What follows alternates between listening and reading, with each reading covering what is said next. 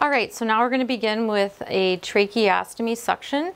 We're going to be suctioning this patient's tracheostomy tube, and many times these patients may not have a tracheostomy, but they have maybe an endotracheal tube, and you will be performing this in the same manner as you would in that situation as well. So for your, make sure that you're checking the patient. So I'm just going to ask my patient here. Hi Tim, my name is Mary and I am a student nurse from CBTC Technical College, and I'm going to be suctioning out your trach today. So this patient is able to respond with a yes or no by nodding his head. So I am going to go ahead and just ask him if he needs to be suctioned. He nods his head yes, and I also have other signs that tell me that he needs to be suctioned, and that would include I'm starting to hear more congestion, he's kind of trying to cough more, and also his oxygen saturations are normally around 98%, so I noticed he's starting to go down around 93% and with his oxygen on. So I'm going to go ahead and suction him at this time. All right, okay Tim, so we're going to check your armband for your identity against your chart here. And we got your medical number, and we also have your name and date of birth on here. So if a patient can't really verbalize their name and date of birth, you can either, if their medical record has a picture of them, you can verify it that way, or you can verify it with the medical record number on the armband and on the chart. Okay, very good. I'm just going to go ahead and we're going to get started here. A couple of other things that you need to be aware of before you suction is that we want to make sure we give the patient enough oxygen before we start suctioning, since suctioning can almost be like you're holding your breath. So for him, he's at 93%, so I want to just give him some little extra oxygen so that he has it on board before I start suctioning him. So that would require either I turn up his oxygen here to 15.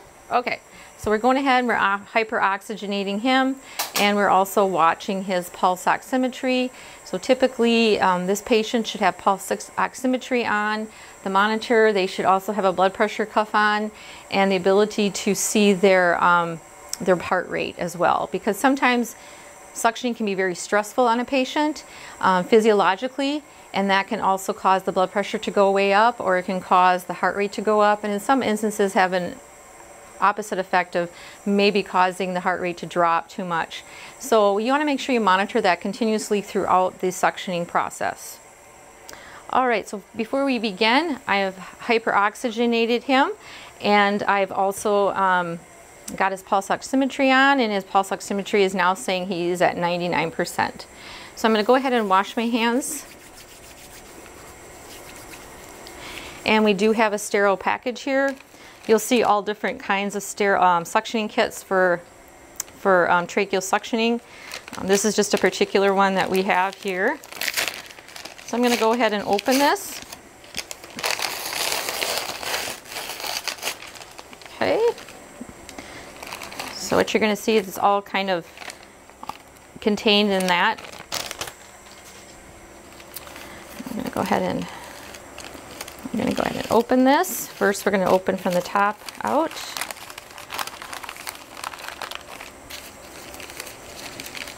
Okay.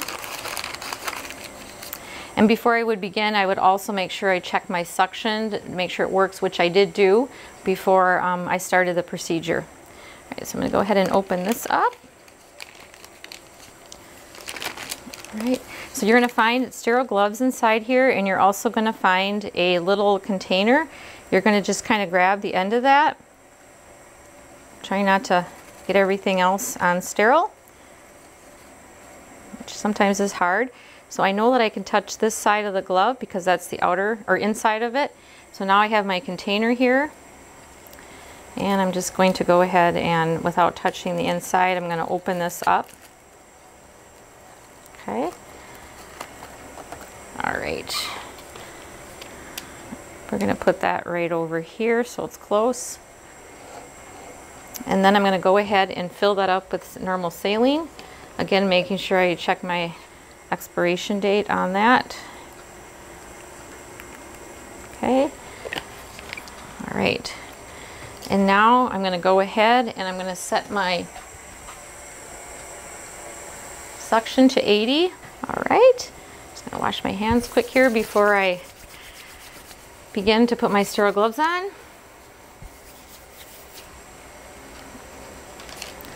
All right, so we're going to grab this one for my dominant hand.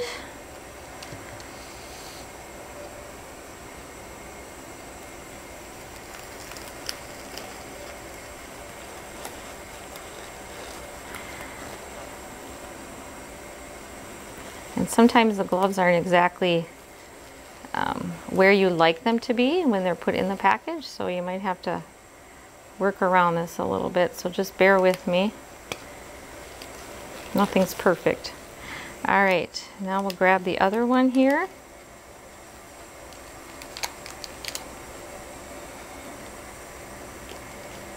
All right, so we just contaminated this glove.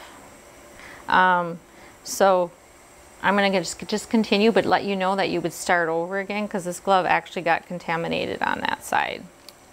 So you would want to start over by getting another pair of sterile gloves. So it's always good to have another pair with you. All right. All right, so we have that. And then now we have our suction catheter, which this is really what you want to maintain sterility of, particularly what's going down in the patient's trachea. So kind of hold this in your hand, like so. So you have just that outer edge sticking out, okay? All right, so now what I'm going to do is, I know that this hand here is going to be contaminated and this one's going to stay sterile throughout my procedure. Also note that you'd want to wear the proper PPE when you're doing suctioning, and that would include goggles and a mask and a gown, because you may have splashes. All right, so here is my suction catheter, and I'm going to want to attach this to my, this is the suction to the wall, and I'm going to attach it to my tracheal suction. All right, so you know that this hand is contaminated, so that's only going to touch there. This one has to stay sterile, okay?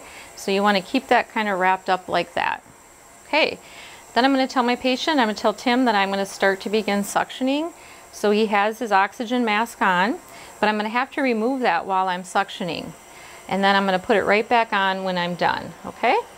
So again, this area here is considered contaminated. All right, and I'm just going to go ahead, and when I put my finger or thumb over that area, that means that I am on suction. So normally you would hear this sucking up the sterile saline, okay? All right, so now I'm ready to go down and suction out this patient's tracheostomy. So most importantly, do not put your finger over this opening here while you're going down into the trachea. That means you're applying suction, and you do not want to apply suction when you're going down. You want to apply a suction when you're pulling that out. All right, Tim, so I'm going to go ahead and go down. You want to do this all in the process of about 10 seconds. Some literature says 15, but we're going to stick with 10 seconds because it's like holding your breath. All right, Tim, we're going to go ahead and go down. We're going to go down.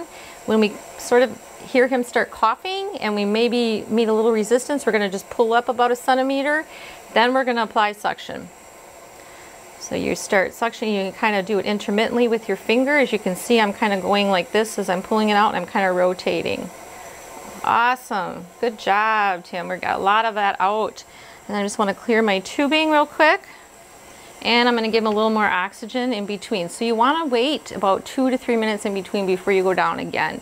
You want that heart rate to recover, and you want to make sure the oxygen saturation recovers. So I'm constantly keeping an eye on the oxygen saturation, and I'm having the blood pressure cuff cycle frequently during the procedure to make sure the blood pressure is adequate. Now also, I would stop at any time if the patient's blood pressure went very high, or if the oxygen saturation start getting into hypoxic levels, or even if the pulse rate starts to jump up. All right, so I'm going to say 2 to 3 minutes have gone by. I'm just going to check my suction here again. And all right, Tim, I'm going to go down one more time, okay? I can hear you have just a few more crackles in there that I can hear, and I'm going to go ahead and get those out. So I go down, go down, go down. All right, I hit a little bit of resistance. He's coughing. I'm going to pull up a little bit. Now I'm going to apply my suction. Good, real good. Good job. So get all that out. Excellent. So I'm going to give you back your oxygen here. Let you recover a little bit. And now that I'm done, it's real simple. You detach the suction catheter from the wall suction. And then all you're going to do is put this catheter right in your glove area there. Fold that over, and then you can discard of that. And then we can also discard of my other equipment here. Try not to get that. All right. And then we're going to go ahead and I'm going to wash my hands. And also you want to make sure you note that during the whole procedure that your patient's head of the bed should at least be semi-Fowlers, so that it's easier for the patient to breathe. And you also want to give him that recovery time. So once his oxygen saturation has recovered back to his normal baseline, which is about 98%, which he is, then I can certainly go ahead and turn his oxygen back down to where it was prior to suctioning and turn my suction off. Because I only hyperoxygenated him throughout the procedure and before, so now that he's back to recovery, I'm gonna just put it back down to where he was, which, excuse me, he was right around 4 liters. All right, and then I must add too that before you do suctioning, you need to do a full respiratory assessment. That means auscultating the lungs and also making sure you check the respirations and his color and so forth, and any cough. And then you also want to perform a respiratory assessment after you're done with the suctioning to see if it was effective or not. Okay, so now that he's all done, I got him back on his normal oxygenation. All good, Tim? You feel better? He nods and says, yep. And his lung sounds hopefully sound better. And I can complete my procedure, making sure that his bed is locked and low, his call light is within his hand, so that he can call me if he needs to, and also if he has any bed alarms, and to assist him with his bedside table here. And that's it for tracheostomy suctioning. I do just want to mention one thing about oral suctioning. This here is called a Yonker tube, which it's kind of a bended firm plastic. And this is what we use to suction out the oral cavity of patients. So a lot of times they're going to have oral secretions, and so a good time to do it is after you're done doing the trach suction. You could go ahead and suction out the oral cavity. And any time is needed, you can do this. And this can be delegated to trained assistive personnel as well. But again, you would hook it up to wall suction or portable suction if you have it. And you would go ahead and if you're able to have the patient open the mouth, you want to go ahead and do the sides. And then come in the front, go back in the sides, go on the top. And if they tolerate it, you try to get to the back of the throat without, making them gag. So you got to be careful. You don't want to go back too far, but you get that all suctioned out so that they have a nice cleaned out mouth. And a good idea would also be to perform oral hygiene as well after you're done with this. So these are good if they're not terribly soiled. You would also use saline to clean this out, and you can keep it for 24 hours as long as it doesn't, get real dirty, and just label the time you opened it, and that way you can use it throughout a 24-hour time period. All right, and that completes our tracheostomy suctioning.